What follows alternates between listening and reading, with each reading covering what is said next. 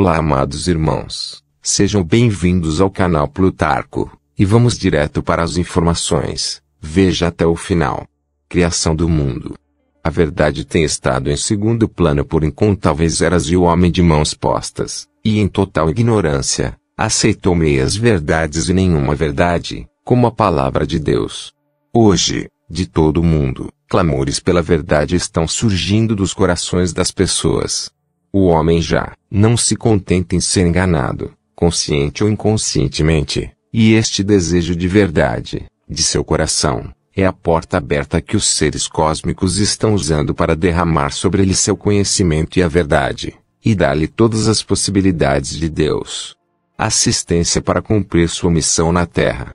Na nova religião do sétimo raio, porém, como afirmamos, os fundamentos amplos não diferem de outras grandes religiões anteriores. No entanto, há grande disparidade na fonte, conhecimento e aplicação da verdade.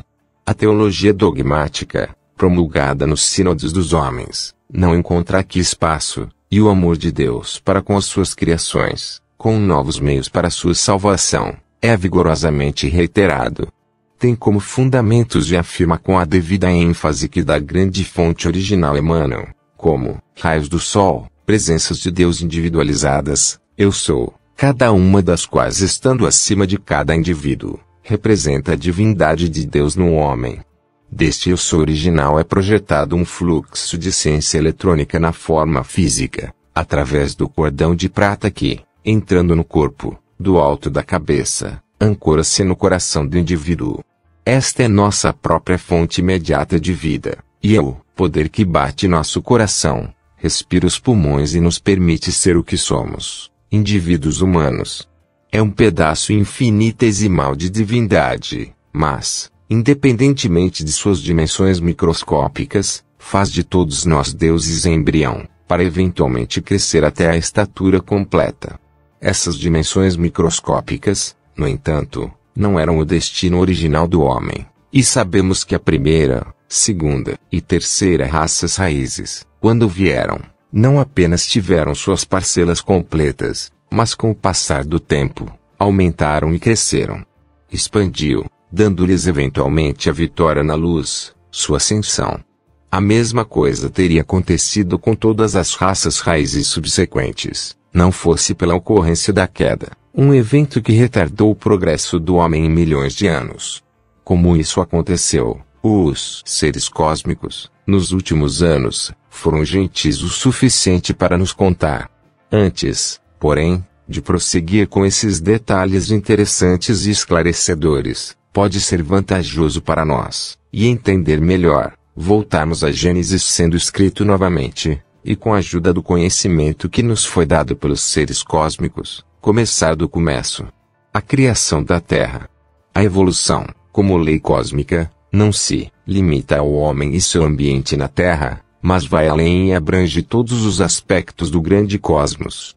O avanço, nos níveis internos, vem através das iniciações. O aspirante, independentemente do estágio de seu desenvolvimento, à medida que sobe a escada da evolução, passo a passo, chega a um ponto em que é dotado do poder cósmico para criar um sistema de mundos. Este ponto de evolução, muitos milhões de anos atrás, foi alcançado por dois seres cósmicos, masculino e feminino, Hélios e Vesta que, tendo cumprido os requisitos cósmicos, aplicaram-se à grande causa primeira, a fonte de toda a criação, pelo privilégio de criando um sistema de planetas e povoando-os com seres autoconscientes individuais. Esta fonte foram os dois seres cósmicos, Alfa e Ômega, macho e fêmea, que criaram a galáxia conhecida por seus nomes. No relato a seguir, retirado de um discurso proferido por Lanto, aos alunos de Tibríade Getufredon, em junho de 1954 no Royal Tetum, durante a convocação dos conselhos kármicos, obtemos informações autênticas sobre como nosso planeta Terra e o resto do nosso sistema de mundos foram criados, quem foram os seres cósmicos assistentes, e o que cada um deles, em particular, contribuiu, concedidos o direito e o privilégio. Hélios e Vesta projetaram em sua consciência o tamanho desses planetas, sua localização, o número de correntes de vida que habitariam cada um como seres humanos planejariam uma casa. Eles retrataram e mantiveram essa imagem em suas mentes e sentimentos, expandindo-a do centro do coração de seu ser, para uma grande esfera de influência. A periferia dessa esfera era o limite do universo dentro do qual os planetas, as estrelas e todos os pertencentes a esse universo habitariam. No fiat de haja luz, Helios e Vesta teceram de si mesmos aquela substância universal, luz, da qual os Elohim criaram os planetas, e de onde se originou toda a forma. O observador silencioso cósmico. Quando o projeto foi concluído, um poderoso ser majestoso foi convocado do grande silêncio, conhecido como observador silencioso cósmico deste universo. Em sua consciência foi colocado o desenho de todos os planetas que deveriam pertencer ao sistema. Este grande ser absorveu o plano dos pais divinos e aceitou a responsabilidade de manter o conceito imaculado para cada planeta até o momento em que Helios e Vesta designassem o momento cósmico em que aquele determinado planeta deveria ser exteriorizado. O observador silencioso planetário. No devido tempo, outro grande ser foi convocado, chamado de vigilante silencioso planetário, que recebeu em sua guarda, do vigilante silencioso cósmico, o plano para o novo planeta Terra, aceitando, por sua vez, a responsabilidade de manter o conceito imaculado para a Terra. Até que o plano divino seja cumprido até o último detalhe. A grande vigilante silenciosa cósmica mantém os 7 planetas deste sistema dentro de seu coração, enquanto a vigilante silenciosa planetária individual mantém apenas um planeta. A vigilante silenciosa planetária assumiu a responsabilidade de manter o conceito imaculado para a Terra, com seus rios, oceanos, as grandes montanhas e as vastas planícies, disponibilizando aos 7 poderes Elohim e construtores de forma a esse padrão, que eles então teceram de corpo de luz universal de Helios e Vesta. A primeira atividade da vigilante silenciosa planetária é expandir seu corpo causal, que se torna o berço no qual o planeta descansará, e as grandes 7 esferas são as 7 faixas de cor do corpo causal da vigilante silenciosa planetária nas quais grandes espíritos guardiões, os grandes anjos cósmicos e devas vieram, criando os 7 reinos celestiais da consciência para as evoluções que deveriam ocupar o planeta. Da própria substância e energia das cores do corpo causal do vigilante silencioso planetário são tecidos os tempos, a própria atmosfera dessas esferas interiores. Da substância desse corpo são tecidos os elementos para sua terra. Da substância de seu corpo causal são tecidas as vestimentas dos 7 veículos que toda a corrente de vida usa. Finalmente chegou o momento cósmico para o nascimento do planeta Terra. O vigilante silencioso da Terra estava de prontidão e então os 7 poderosos Elohim, os construtores cósmicos da forma, foram convocados. 7 poderosos Elohim. Os 7 Elohim responderam ao chamado de Helios e Vesta e, de pé ao redor da vigilante silenciosa planetária, estudaram atentamente o plano mantido em sua consciência para a Terra, que era sua alegria, serviço e oportunidade de trazer a forma. Sua primeira atividade, nesta direção, foi a projeção dos poderosos raios de luz de sua consciência combinada que formou a matriz do novo planeta. Quando isso foi feito, eles, por sua vez, convocaram os diretores das forças dos elementos e os construtores menores da forma, os anjos devas e os espíritos elementais. Esses seres magnetizaram a substância luz eletrônica, preenchendo e moldando o planeta de acordo com as instruções dadas a eles pelos Elohim. À medida que os construtores retornam ao projeto do arquiteto, a humanidade não tem noção da fidelidade, consagração e sacrifício de um ser que escolhe manter o padrão e plano divino como um vigilante silencioso de um planeta por milhões de anos além do tempo originalmente programado para sua perfeição. Este grande ser é um ser de amor.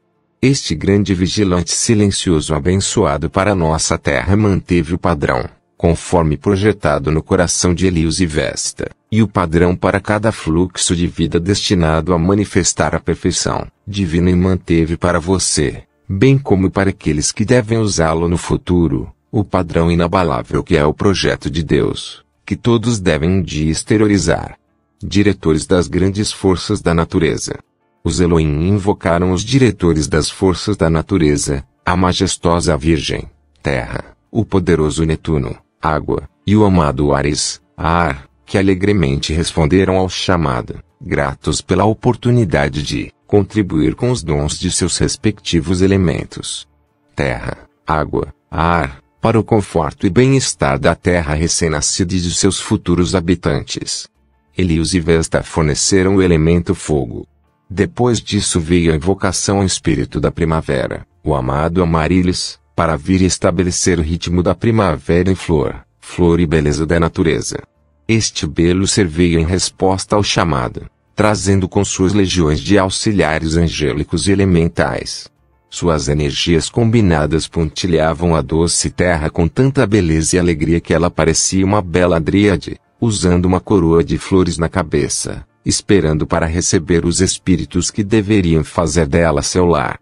900 ritmos consecutivos da primavera vieram e foram para tornar a terra cada vez mais bela. Os lagos, os grandes rios, as cachoeiras gigantes, os mares cristalinos, as montanhas apontando seus dedos para Deus e a imortal chama trina de Deus pulsando de dentro do centro da terra, o grande sol eterno de mesma pressão.